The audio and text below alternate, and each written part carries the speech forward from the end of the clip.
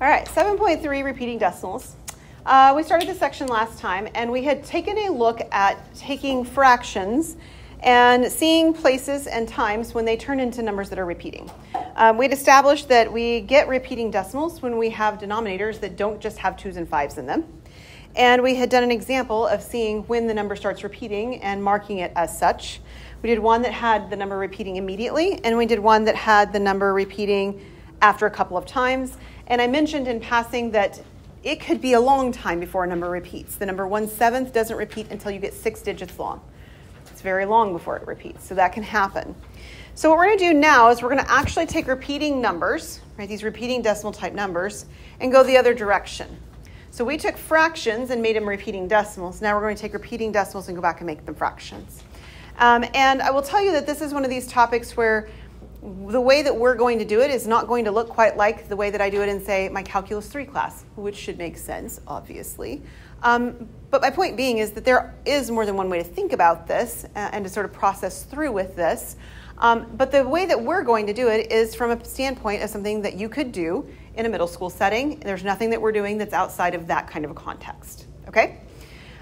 There might be in your mind a shortcut to doing this. There are shortcuts that work in certain situations, but they don't work in all situations. So the way that I'm going to show you this does work in all situations. Fair? Okay. So the first number that we have is 61, right, hundredths that repeats. So if you think about what this number is, it's the number, Sean, like that, right?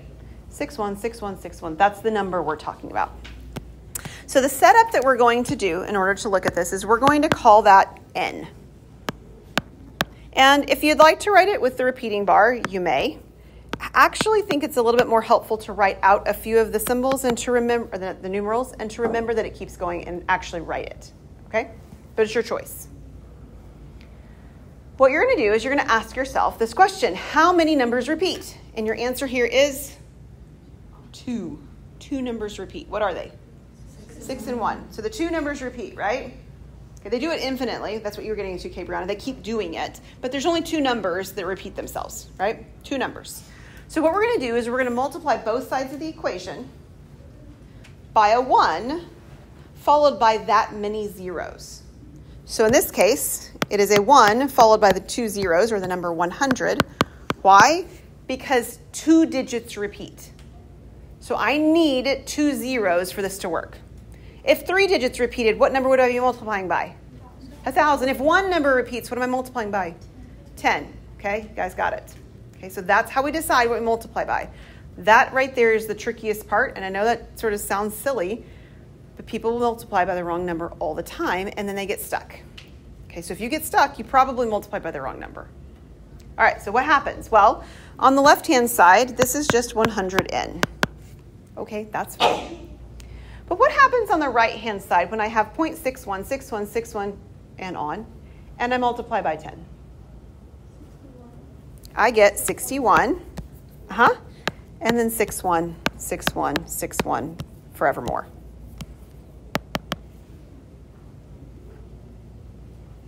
Okay, everybody okay so far? Okay. What we do next is that we subtract the original number we started with. What was the original number we started with? 0.61 repeating. And what was the variable name that we gave that? N. So on the right-hand side, we subtract the number form of it. And on the left-hand side, we subtract its counterpart, that is its name in variable form, or n. Okay, this is an equation, right? Equations have to balance. So whatever you do on the left, you have to do on the right. I can do this, though, because n equals 0.61 repeating. So it is perfectly reasonable and correct to subtract its version over here that's helpful, n, and its version over here that's helpful, 0.61 repeating, and it still stays balanced. Okay?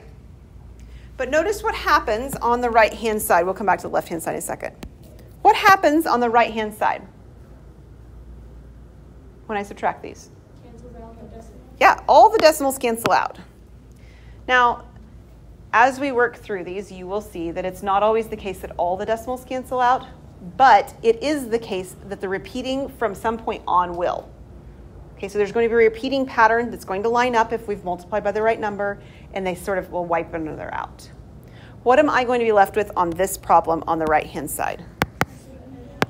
61, right? Plain old 61. Now, on the left-hand side, what's 100n minus n?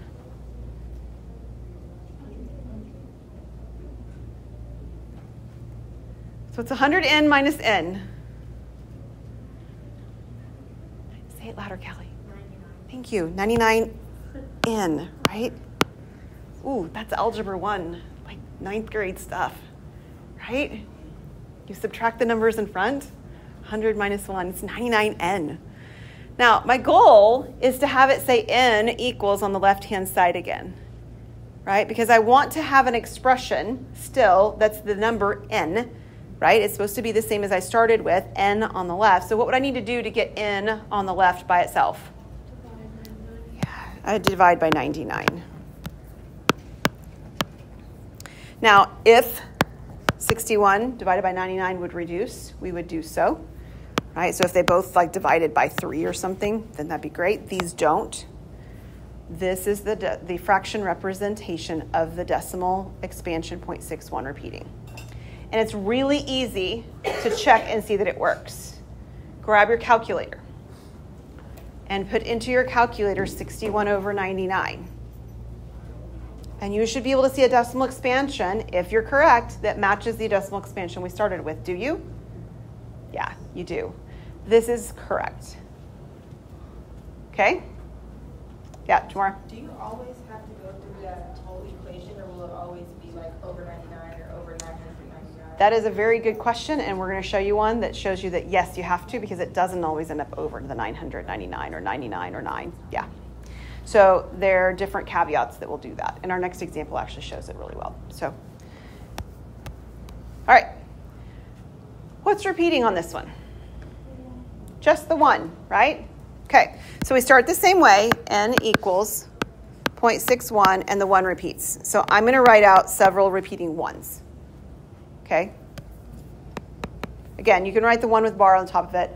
I think it looks a little bit simpler when we start to do the subtraction to actually see a few of these written out. So I'm going to write mine out. How many numbers repeat? 1. Just 1. So what number are we going to multiply by on both sides? 10. Just 10. I only need 1 0 because only one number repeats. Now on the left, that's fine. This is 10n. What happens on the right with the 6.1 or the 0.61 repeating? We get 6.1 and the 1s repeat, but now all the repeating happens to be after the decimal. Again, that doesn't have to happen, but it did here. Is that okay? All right. The next step is we're trying to wipe out the 1 repeatings. We do that by subtracting the original number. Now the original number was not 0.1 repeating. Okay, this is a mistake that people will sometimes say, well, I just want to get rid of the 0.1s, right? So I'm just going to put some 0.1s down there. But that wasn't our original number. What was our original number? 0.6 with the 1s repeating, right? So we're going to line them up. So the 1 repeatings are going to cancel, at least most of them, right? But the 6 right there lines up, and I'm going to have to deal with him on his own terms. On the left-hand side, what will I subtract? N. Just like always, we will always subtract n. N is equal to the 6.1 repeating on the right. So 10n minus n would be 9n. Good. We got that one down. Y'all are quick studies. Okay, how about the numbers that repeat? Do you see a lot of them canceling out? Yeah? So these ones right here, after the first place, right, the tenths place remains. There's still going to be a 1 in the 10th place on top. There's still going to be a 6 in the 10th place on bottom. But all the ones after that line up and repeat and can cancel out, right? Okay, so now I really do have the number 6.1 minus 0.6. That's what I have left to do. So then, what is 6.1 minus 0.6?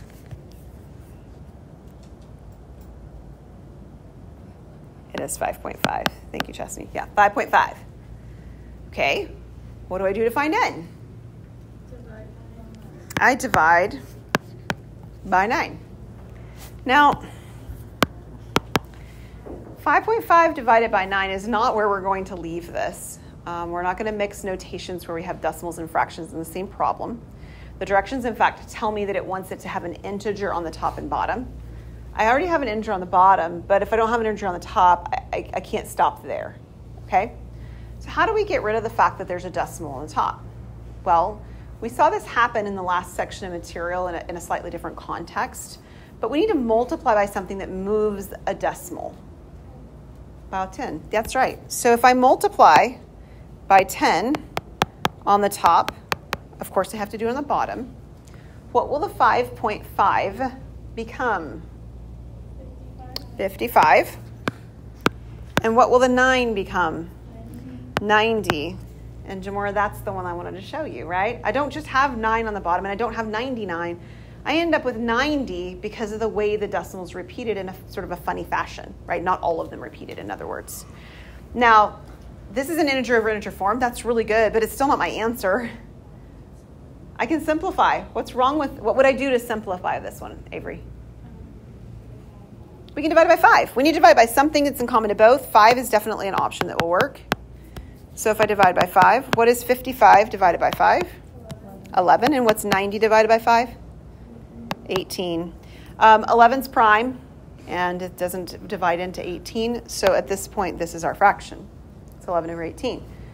Please check in your calculator.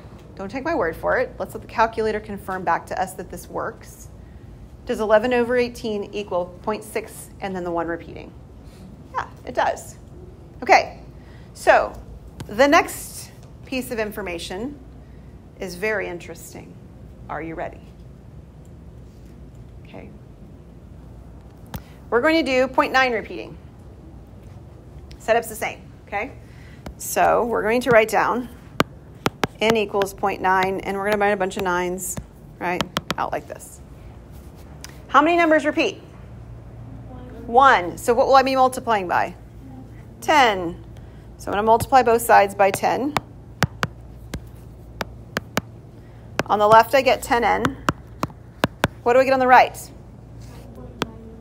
9.9, and the 9s repeat a bunch of times. All doing good so far. What is my next step? Subtract it. So I'm going to subtract n on the left. It's always n on the left. And what do I have subtracting on the right? 0.99999 repeating, right? Okay, so on the left, I get 9n. What happens on the right? I get 9. And then what do? Divide by 9. What does n equal? 1. We just showed, through absolutely no trickery whatsoever, that 0.9 repeating is the number 1. They're exactly the same.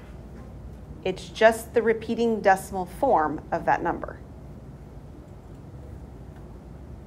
Does that feel a little unsettling? It usually does when I say it to students. They're like, excuse me, what? 0.9 repeating is exactly the same as the number 1. It's just its repeating decimal form. Now, here's the kicker. You can do this with any number. 1 is not special. So somebody give me, for the sake of argument, just give me another whole number for the moment. 5, thank you.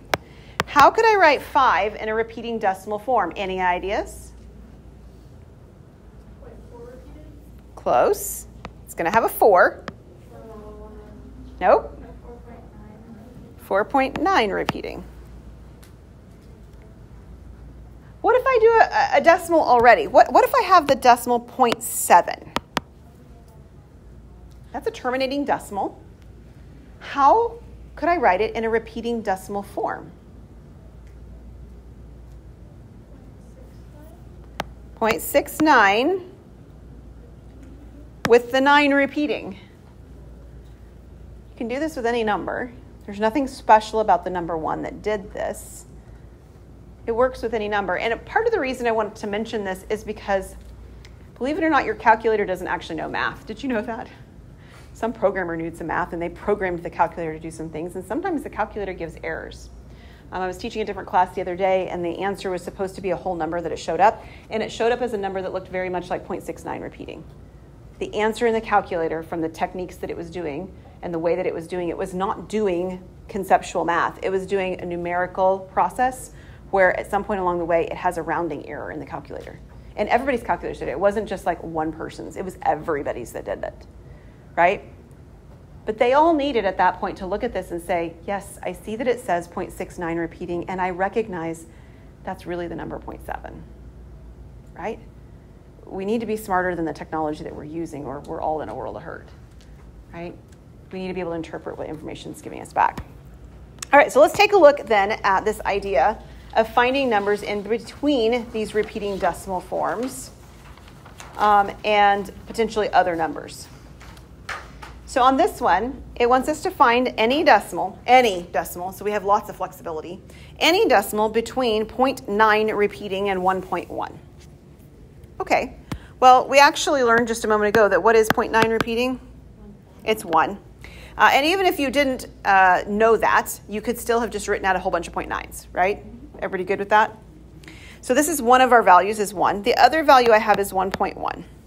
Now, it kind of looks like there's nothing space-wise in between them, but we've talked about denseness of rational numbers, right? You can always add zeros onto the end of things.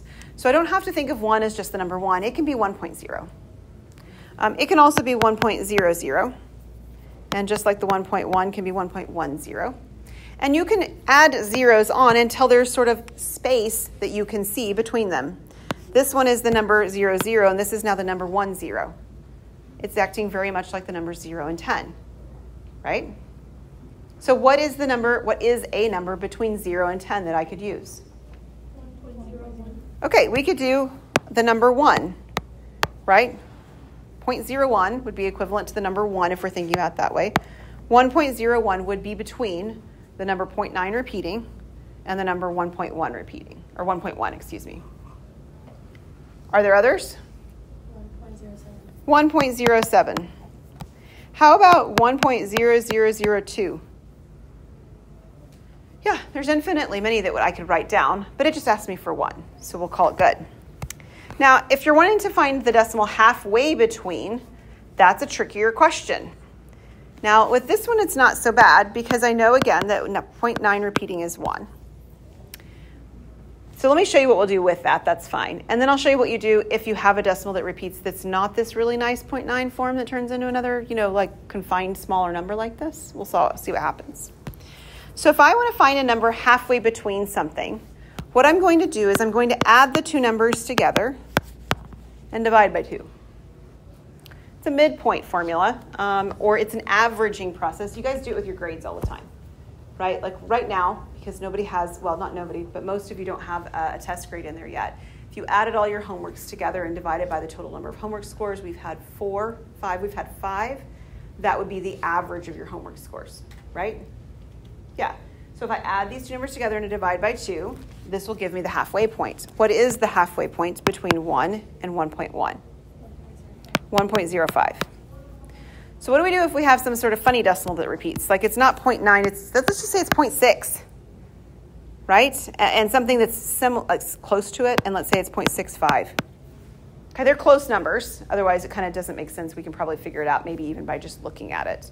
But these numbers, they're close, but they're not repeating in such a way that turning the 0.6 into something as a whole number or a decimal that's different than 0.6 is possible directly. We'd have to go through that whole process we've done the last 3 problems. Probably don't want to do that. What do? Well, just write a whole bunch of them out. Add them together and divide by 2. Grab your calculator to see what this one is. I totally made it up on the spot. I think it'll work out okay, though. What happens if you add up a whole bunch of 6s that repeat and the number 0.65? That should say 0.65, sorry. And then divide by 2. It's 0.6 something, I'm sure. 0.6583. So at some point your calculator is going to write down 333, right? and you're going to recognize that's my 3 repeating, and you're going to put the bar on top of it. Does that make sense? It's just like what we did. You just have to write down a bunch of the numbers that are in progression that repeat to do it. Okay.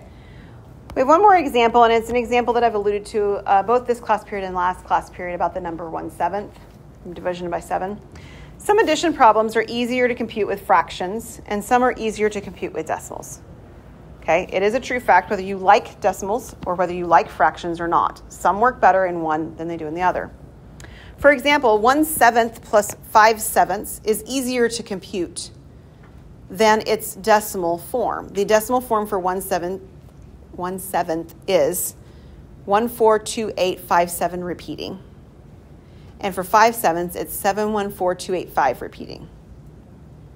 Would you agree that it's easier to add the fractions there than the decimals? Yeah, a lot easier. But if you looked at the decimals, 0.4 and 0.25, that is easier to compute in decimal form than to compute 2/5, which is 0.4, and 1/4, which is 0.25. Your question says to describe situations where you think it would be easier to work with fractions than decimals and vice versa. When is it easier to use what? So what are some things that come to your mind when you look at those examples that make one easier than the other one?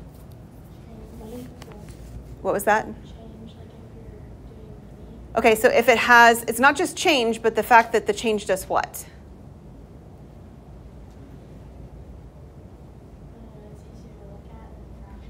Okay, we're going to come back to that. I'm going to clarify what you mean, because I know what you're saying, but we've got a little bit we need to describe further. What is over here said? I said money. Money, okay. So that we're still along the same lines.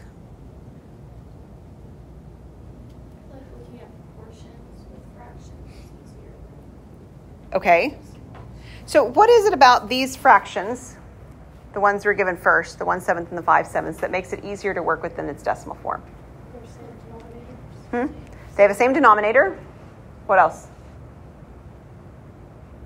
It's definitely there's the same denominator. That makes it helpful, right? So like the 1/7 and 5/7 is easier to do than the 2/5 and 1/4 because the denominators matched versus didn't match. That's definitely a viable thing we're going to write down.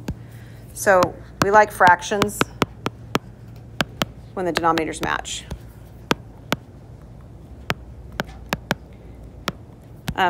So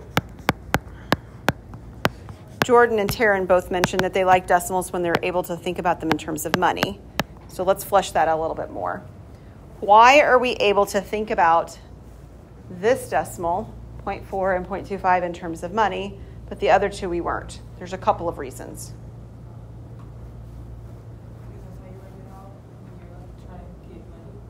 Okay.